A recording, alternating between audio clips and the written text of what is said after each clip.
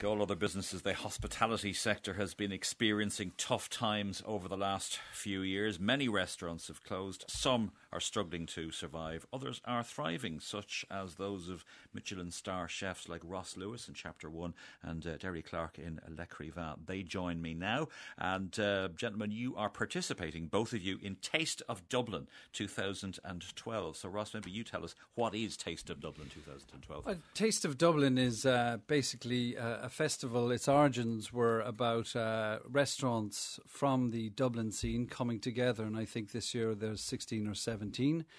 It combines that with chef demonstrations. I know Derry Clarke here is doing barbecues, there's music, and there's a general festival atmosphere. And this year's theme is on local and small artisan produce. So it's about supporting Irish produce and Irish business. So it's a great fun festival-like atmosphere, and I think that it's firmly established in the event calendar and people really, really enjoy it. Derry, you're doing barbecuing. Clearly you are an optimist.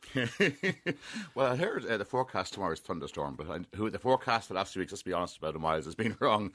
I'm doing a barbecue over the weekend with Kevin Dungan and myself. Looking forward to that. But definitely, as Ross said, it's a great occasion, actually, the 4 days. Where does it all happen? The Ivy Gardens behind Stephen's Green, which, I mean, most Dubliners don't know very much about and are absolutely beautiful. It's the most gorgeous place, actually, in Dublin.